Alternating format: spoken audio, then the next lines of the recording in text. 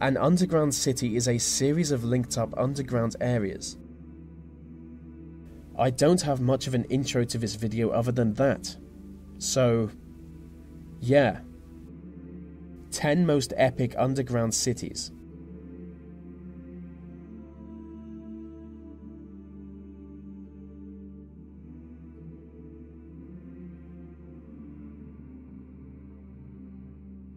Deep inside the Waliska salt mine in Poland is a huge underground city. As the miners often spend their whole lives working underground, they carved out dozens of statues and 4 chapels within the mine. They also carved out 3 kilometers of corridors, over 20 chambers, and even a tavern, which makes sense, miners love alcohol. The most impressive part of the city is the Chapel of St. King, which is visited by around 1 million people each year.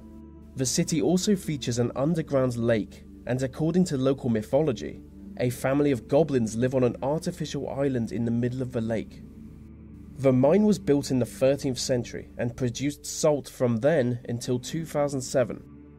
Many of the statues in the mine depict mythical creatures, so it sounds like a fun place. Apart from all the drunk tourists.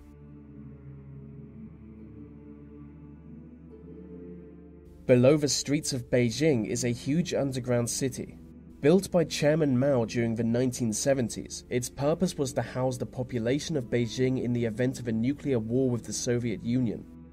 Stretching 85 square kilometers, it is often referred to as the Underground Great Wall. It was constructed by over 300,000 workers and dug mostly by hand, which doesn't sound like it would be very effective. But built inside the city are schools, hospitals, farms, factories, theatres, warehouses, and living areas. The complex had water and gas-proof hatches, as well as huge concrete doors to protect those inside. Entrances were hidden in shops across Beijing city centre. It is known that some of these entrances are still operable, but few people know where they are.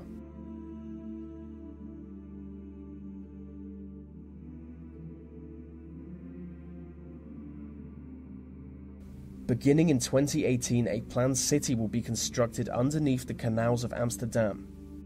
Lack of space has forced the local government to go underground, and they can only dig into the soft clay below the water, as the rest of the city was originally built on swampy marshland. At the cost of $14.4 billion, the underground complex will be home to sports stadiums, theatres, car parks, and commercial properties. Construction of the underground city is expected to take 20 years, but at least it confirms my suspicion that the Dutch are slowly becoming underground lizard people. If successful, this could spark a trend all across Europe, so maybe one day every city will be half underground.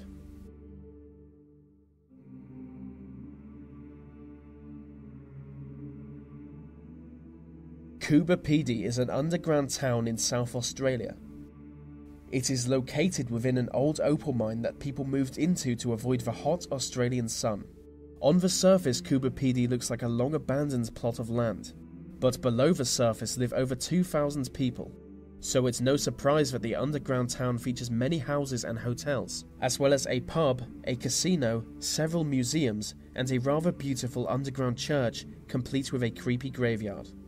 Which isn't that weird really. I mean, all graveyards are underground when you think about it. So I guess there's no need for them to bury the dead in Coober Pedy. They could just dump the bodies in the casino. Bad for tourism though.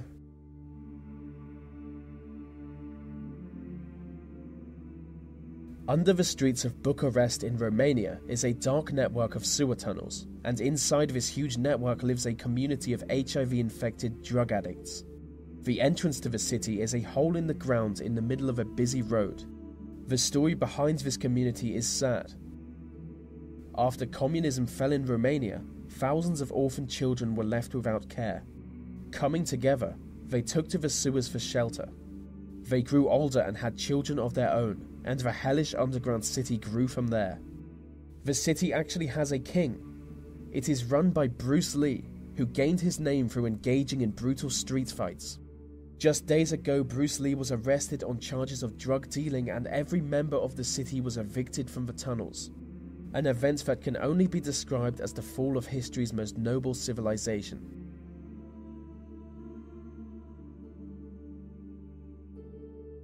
Underneath the Canadian town of Moose Jaw is a network of hidden tunnels. The tunnels were built in 1908 for Chinese workers to hide from racist authorities. At the time, the Canadian government introduced a special tax just for Chinese immigrants, so people started digging to avoid the tax. And as time went on, people started bringing their entire families, which led to the creation of the underground city. During the Prohibition era, the railway line connecting Moose Jaw to Chicago was used to import illegal booze. This, combined with Moose Jaw's high number of casinos and brothels, led it to being known as Little Chicago. The tunnels were recently rediscovered after being abandoned and forgotten about.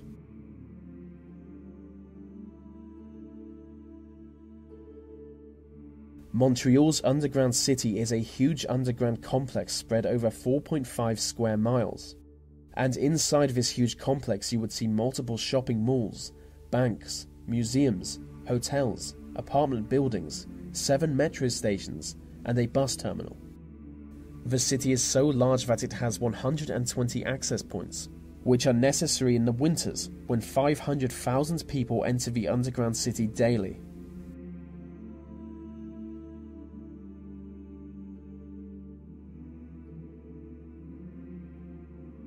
Matmata is an underground town in Tunisia. The town was created by digging large pits into the ground and then digging into the pit walls to create houses. These houses are connected to other structures by underground tunnels.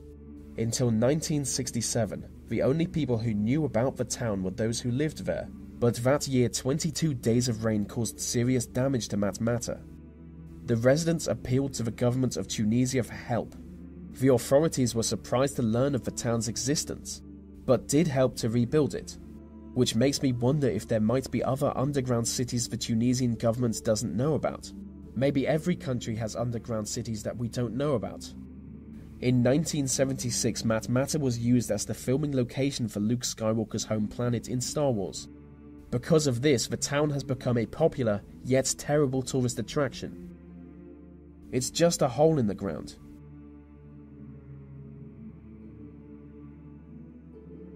The underground city of Derinkuyu is an ancient underground multi-level city located in Turkey.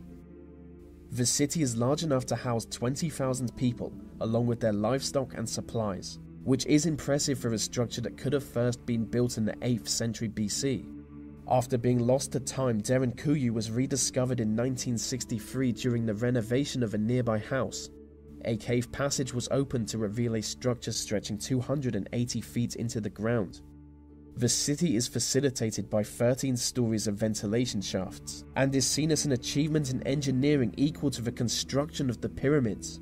No one knows what forced the people of Derinkuyu to live underground, but it was almost certainly to hide from their rivals.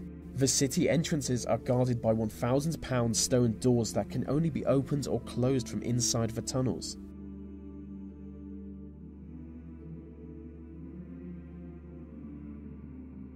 Known to some as Wiltshire's secret underground city, Burlington is a once-secret Cold War city built 100 feet underground.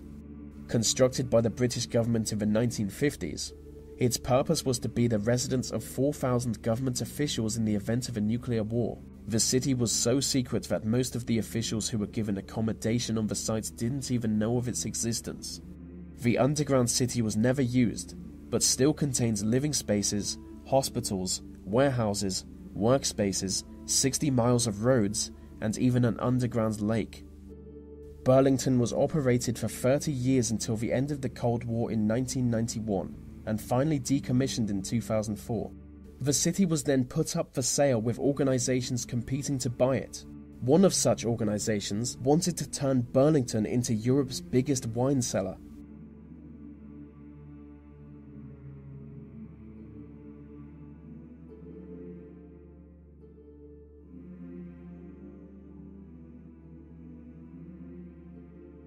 And so that brings us to the end of our list on underground cities.